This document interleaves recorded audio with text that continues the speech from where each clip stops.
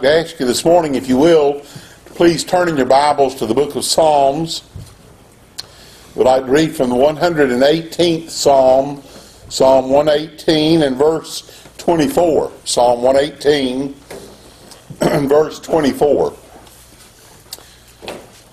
The Word of God says quite a number of times, and these are the main four words that are on my heart this morning. The Word of God tells us that we are to be of good cheer. Be of good cheer. That means we're to be happy, that we're to rejoice. The Word of God says that in a lot of different ways. The bottom line is that we're to be of good cheer. The Word of God says that we're to rejoice always. The Apostle Paul said in the Philippian letter, he says, "Rejoice in the Lord always, and again I say rejoice." Rejoice. He says, "Finally, my brethren, rejoice in the Lord."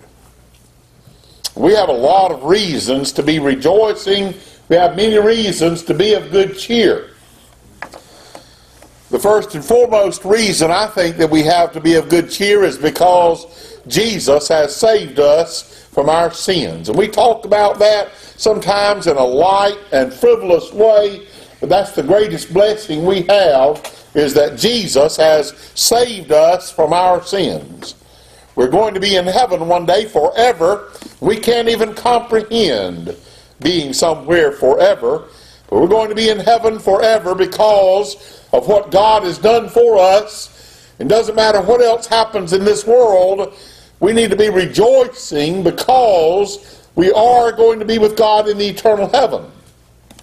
But that's not the only joy that we have in the eternal heaven. We have many reasons to rejoice every day in our lives. Every single day in our lives, we ought to be of good cheer. We ought to be rejoicing every day.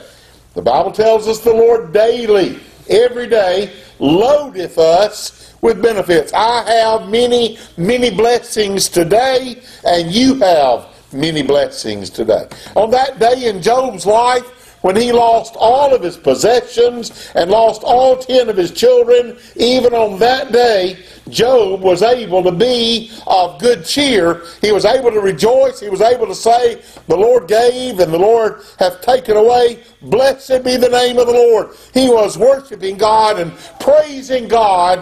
Even in that hour of sorrow and trouble, he still had reasons to be of good cheer, to be rejoicing that day. Psalm 118 and verse 24, the Word of God says, "This is the day which the Lord hath made. We will rejoice and be glad in it." Every day of our lives we need to quote that verse of Scripture. And we need to pray that God will help us in our hearts, that we can truthfully, honestly say and understand this day, this Sunday, tomorrow we get up, this day. Every day this week you need to say, "This is the day the Lord hath made." You know, God made this day. God makes every day. God's the one that spared your life to see another day. And every day God is with you, and that's a reason for you to rejoice and be of good cheer, is because God has said, "I will never leave you nor forsake you." That's another reason to rejoice every day.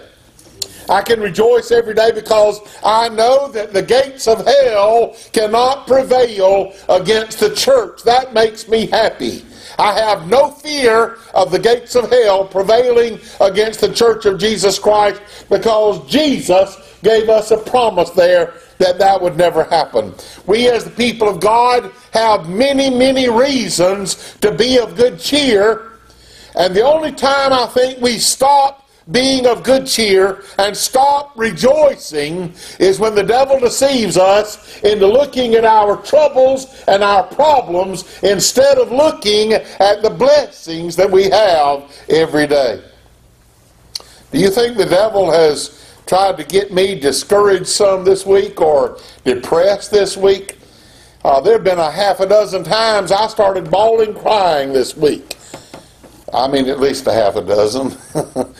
I thought I was going to preach my mama's funeral. She said, will you preach my funeral? I said, yes, ma'am, I will. And I felt so strong and confident, and I'm telling you, last Sunday night I decided I can't preach her funeral. But let me tell you something, brethren. I haven't been depressed or discouraged or despondent over 3 minutes in a row since she went home to be with the Lord.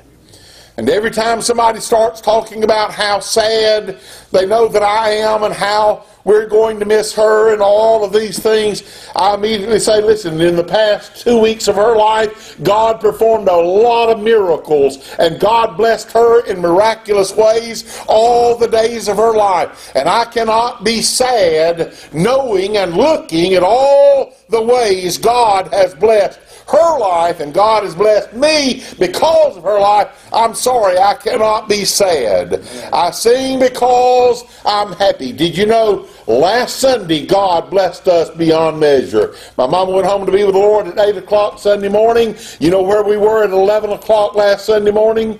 Anybody have any idea where we were last Sunday morning? At 11 o'clock we were at church, the whole family, after we went over the grieving of her passing at 8. I said, let's go to the house of the Lord. And we all went to the house of the Lord. Marty was able to preach last Sunday morning. I was 2 hours. If she had died at 7 o'clock, I think I would have been back here. Let me tell you something, brethren. You and I are going to have troubles in our lives.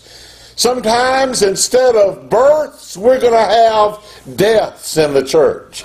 We've had a lot of births, and I thank God for every one of them. But we need to understand, as people are being born, people are dying. And even in those days that instead of births we're having deaths, we still can rejoice that day, knowing that they go home to be with the Lord right then.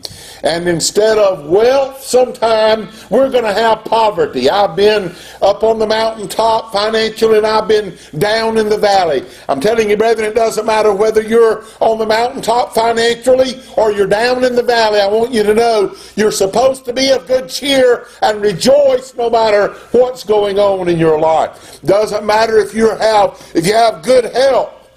One day, if you live long enough, you're going to have some physical problems. And no matter whether you're having good health or whether you're sick, you need to be of good cheer every day of your life. It doesn't matter what's going on in our lives, brethren. It doesn't matter whether we're in harmony or whether there's division. It doesn't matter what's going on. We as a people of God need to be of good cheer and say, this is the day which the Lord hath made. We will rejoice and be glad in it. I will be glad. I will rejoice. I will be glad because I decide that by the grace of God and with the help of God, I'm going to do what God says. I'm going to rejoice always. Every day, I'm going to be of good cheer. Every day, I'm going to rejoice and be glad in it every day. One of the things I think that helps us when we're having bad things happen is to start talking about good things. You know, Paul said this. He said, I think myself happy when I start thinking about the things I'm supposed to think about. Philippians chapter 4 and verse 8 tells us the things we're to think about. And when I think about those things, and when you think about those things, you will rejoice and be glad. You will be of good cheer if you're thinking about what God tells you to think about. The only time I'm sad, discouraged, despondent, and depressed is when I'm thinking about something the devil would have me think about. And so I pray, brethren, that every one of us, by the grace of God, that we would declare and say, I'm happy today. Well, what about your trouble? I'm not going to think about them. I'm not going to talk about them. Not interested in talking about the troubles. I want to tell you how blessed we are today. And we are blessed beyond measure. I want us to take just a few scriptures that talk about individuals that had big trouble, big problems. And I want you to know in every one of those situations, every time, it didn't matter what the situation was, didn't matter if it was sickness, didn't matter if it was persecution, didn't matter if it was being put in prison, it didn't matter if it meant being put to death. Every time the Word of God said to those individuals, be of good cheer, rejoice. Be happy. Well, what about the problems? Doesn't matter. Be happy anyway. Rejoice anyway. Be of good cheer anyway. Turn your Bibles to begin with to Matthew chapter 9. Matthew chapter 9. Listen please to verses 1 and 2. Matthew chapter 9. And brethren, don't think that I'm telling you to sit down and just sit down and be lethargic and say, well, I don't have a job and so I'm just going to be happy anyway. Let me tell you something, brethren. If I don't have a job, I better be out looking for a job. And don't sit down and say, well, I have this problem or that problem. Don't you sit down, brethren, and get busy and do everything you can do and pray for God to guide you and direct you and help you and bless you. And God will bless your life. You may have to go through some hard times before you get to the other side. The Word of God tells us in the book of Psalms, weeping may endure for a night, but what? But joy cometh in the morning. It's coming. And so the promise from God is joy is coming in the Lord in the morning. So I can be happy in the night because I know joy is coming in the morning. I can be of good cheer today, and you can be of good cheer today because this is the day the Lord hath made. There's nothing that's going to happen this day or tomorrow or any day in your life. There's nothing that's going to happen in your life that God doesn't already know it's going to come to pass. And God has said, I'll be with you. And so I've got a reason to rejoice, and so do every one of us. To rejoice every day. To be of good cheer. Matthew chapter 9, listen now to verses 1 and 2. The Word of God says in Matthew chapter 9, verse 1, the Word of God says, and he entered, and that's Jesus, entered into a ship and passed over and came into his own city. And behold, they brought to him a man sick of the palsy. You know what palsy is? What was his problem when he was sick of the palsy? Okay, he couldn't walk. He couldn't get about. He was crippled. He was sick of the palsy. Lying on a bed. Could he get out of the bed? Did you know some people physically can't smile at all, but they're still smiling on the inside? They're rejoicing. They're of good cheer. It's all inside of them. And if it's inside, usually it's going to show on the outside. There's some people, you can read them like a book. They don't try to cover up anything. I think they ought to sometimes. Because they're sad, and they want you to know they're sad, and they're going around sad, and they look sad, and they ought not to be sad. I don't care what the problems are. If you've had a stroke, if you're not able to walk, if you're confined to a bed, be happy anyway. Are you happy anyway? Raise your hand if you're happy. Isn't that good? He's had a stroke. He can't move his right side. But what did he do? He raised his left hand. I'm happy anyway. This man was not able to walk in Matthew chapter 9. And they brought him to Jesus. He was sick of the palsy. He was lying on a bed. And Jesus, seeing their faith, said unto the sick of the palsy, Son, be of good cheer. Thy sins be forgiven thee. Now, he didn't say, right here, he did not say, Son, be of good cheer, you're healed. He said, Son, be of good cheer, thy sins be forgiven thee. Listen, brethren, that's a reason to be of good cheer. If Jesus had kept right on walking after he said, Son, be of good cheer, if he had not lifted him up from the bed, he still had a reason to be of good cheer because his sins had been forgiven. I want you to understand this morning that you may not always be healed of whatever problems you have. All your troubles may not be corrected, but I want you to know that Jesus says to you and to me, be of good cheer anyway because your sins have been forgiven. Now that's a reason to be of good cheer. He didn't say be of good cheer, I'm going to heal you. He didn't say be of good cheer, you're healed. He said be of good cheer, your sins are forgiven. That a good reason to be of good cheer? Absolutely. What if that's all you have? Well, be of good cheer. That's all you need to know is that your sins are forgiven. Now, I'm not going to go into the rest of the story. Somebody knows what happened after this anyway. But the main thing I want you to remember is Jesus told him to be of good cheer. And he was supposed to be of good cheer, and he was of good cheer before Jesus ever touched his body and healed his body. He might have been happier after he was healed, but he was happy before he was healed. He was of good cheer because his sins had been forgiven him. That's a reason for every one of us to be happy. Does Jesus always solve all your problems, or are there problems you have to live with in your life? We're going to have troubles and problems, but do you have to be sad because you got troubles? What if I walked around all the time looking sad? I'll tell you, if I'm looking sad, when I'm going around and I'm upset and I'm worried and I'm discouraged and I'm looking sad, it's because I am refusing to do what Jesus tells me to do. Jesus said, be of good cheer anyway. Anyway. Go with me to John chapter 16. So I just want to encourage everybody here. First of all, I want you to be of good cheer no matter what your physical problems are. No matter what your sicknesses might be. I may have cancer. I may have different kinds of problems. But whatever comes in my life, if I have a stroke, I hope you'll see me smile, at least half my face smile. It doesn't matter what else happens. I hope that I will be of good cheer anyway. I hope I will remember and I will say, this is the day the Lord hath made. We will. Not just I will. You need to tell other people, we will rejoice and be glad in it. We will rejoice and be glad. We will rejoice and be glad because our sins are forgiven. That's all you need to know. That's a reason for you to be happy no matter what else is going on. You know, I've had to deal with feeling bad sometimes in my life, and one of the reasons that we sometimes like to wallow in our sorrow is because we want attention.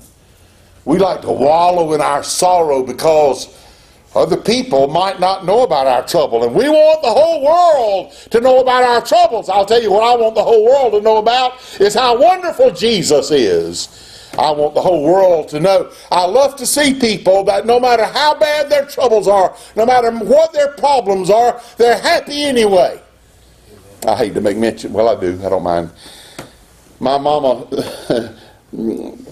Julie carried her to the doctor the last week she was alive, and they got her to the doctor, and she was sitting there, and the doctor said, tell me what all your problems are.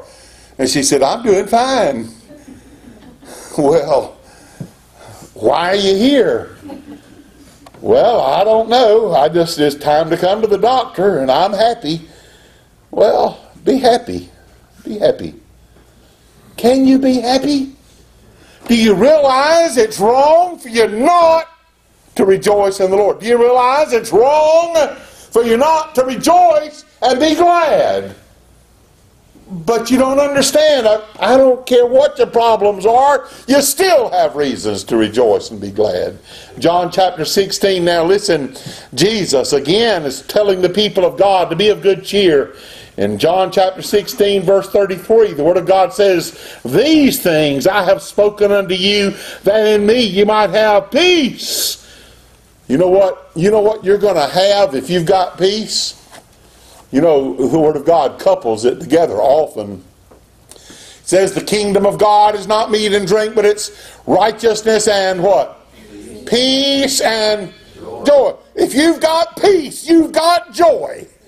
If you don't have joy, you don't have peace. If you don't have peace, it's because you don't feel the presence of the Prince of Peace. And you need to trample Satan under your feet and say, Jesus is my friend. Jesus loves me. And I don't care what else Satan brings in my life. I still love the Lord, and Jesus loves me.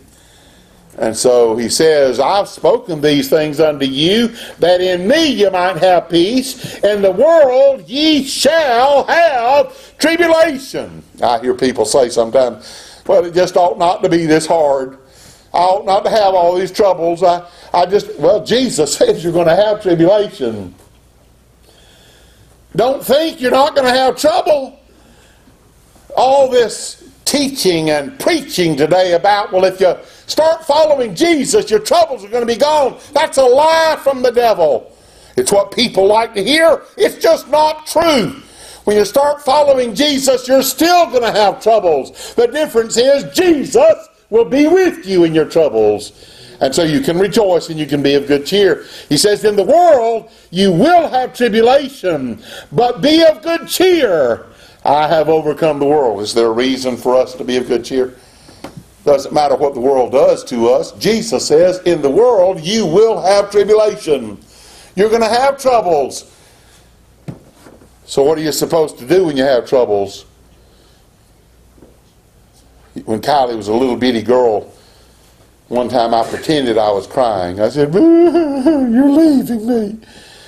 And you know what she started saying every time? She'd say, cry about that. Cry about that. And she'd do something and she'd say, cry about that. Cry about that. I'd forgotten that till just now. But you know, sometimes we like to cry about that, don't we? Cry about that. Cry about that. And we like to see people see us cry about that. Well, be of good cheer. Jesus says, in the world you're going to have tribulation, but be of good cheer. I have overcome the world. That's a reason to be of good cheer. Oh, the world can give you some tribulation. The world can persecute you. But it doesn't matter, because Jesus says, I have overcome the world. They're under my feet. They're under my authority. Jesus is reigning right now. He's the King of kings and Lord of lords. And the world can't do anything to you. And the devil can't do anything to you unless God allows them to do it. And when God allows them to do it, you can do like the apostles did when they were being beaten. The Bible says they were of good cheer and they rejoiced that they were counted worthy to suffer for His name. Brethren, it doesn't matter if your problems are sickness, like that man that had the palsy. It doesn't matter if the world hates you and is persecuting you. It doesn't matter if you're having to stand alone. I pray that God will bless you to be of good cheer. Jesus says, I've written these things unto you so that you can be of good cheer, because He says, I have overcome the world. So don't let the world bother you. So what's He saying in Matthew 9, 1 and 2? He's saying, don't let sickness bother you. Don't let it get you down. Be of good cheer if you got sickness.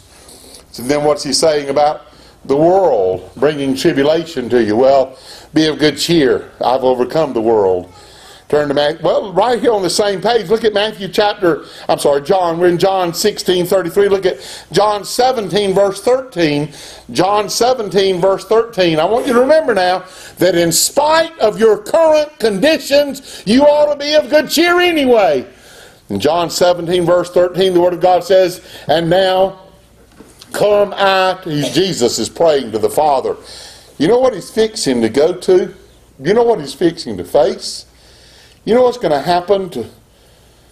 You know what all of His friends are fixing to do? All of His friends are fixing to what?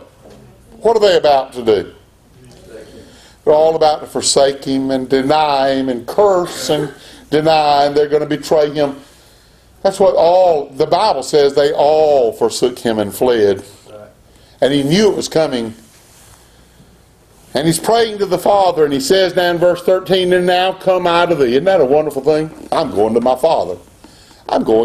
Jesus makes that statement over and over. He never says, I'm going to die. I'm going to die. He says, I'm going to my Father. He doesn't even say, I'm going to heaven. He never said, I'm going to heaven. He always said, I'm going to my Father.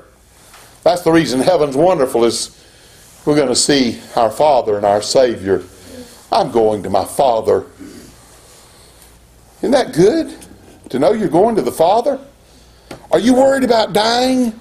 No, you're not worried. Why not? Where are you going? I'm going to see my Father. Did everybody hear her? She said, I'm going to see my Father.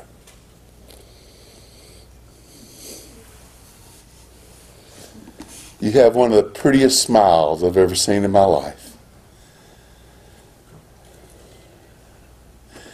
I wish y'all could stand up here and preach and watch her feed on the Word of God. She just just feeding on the Word of God, just smiling. And she helps me preach because she's of good cheer. Does she have problems? Does she have troubles? She could give you a long list, probably, but she would have to think about it because she doesn't think about it. She thinks about her blessings. And you can do like Eve, who was in the Garden of Eden and had all those blessings and couldn't enjoy them because there was one thing she couldn't have. And that's the way a lot of children of God are today. Their lives are overflowing with blessings, but they can't be happy because there's something they want. There's something they don't have, and their lives are concentrating on what they don't have, and that's keeping them from being of good cheer. What do you don't have? What do you don't have? That doesn't sound right. What is it you do not have?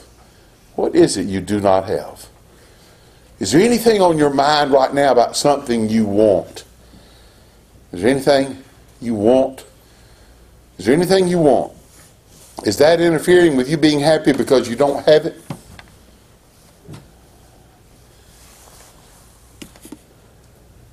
A lot of people are just plain not happy today because there's something they want and they don't have it, and they're running after it and they're chasing it, and they can't be happy because they can't be of good cheer because there's something they want. And you know, when they get that, guess what? They're not going to be happy. That won't make them happy. And then there'll be something else the devil puts out there, and they'll chase that, and they'll get that, or may not ever get it, and so they'll be forever unhappy. Because they haven't learned to rejoice in the Lord. They haven't learned to be of good cheer. That's something you have to learn to do. The Apostle Paul said, I have learned in whatsoever state I am therewith to be content. I can be happy in whatever state I'm in. They put him in prison. What did he do then? Did he cry? Did he moan? Did he complain in prison? No! He rejoiced. He had some new people to share the gospel with. He was in prison and was preaching the gospel of the kingdom of heaven in prison. He was happy. What was he talking to those prisoners about? Righteousness and peace and joy in the Holy Ghost. Was he happy? Yeah. Put him in prison. Kill him. Do what you want to. Kill him. He says, well, I've got a desire to depart and be with Christ. That's far better. Go ahead and kill me. Now, he was of good cheer.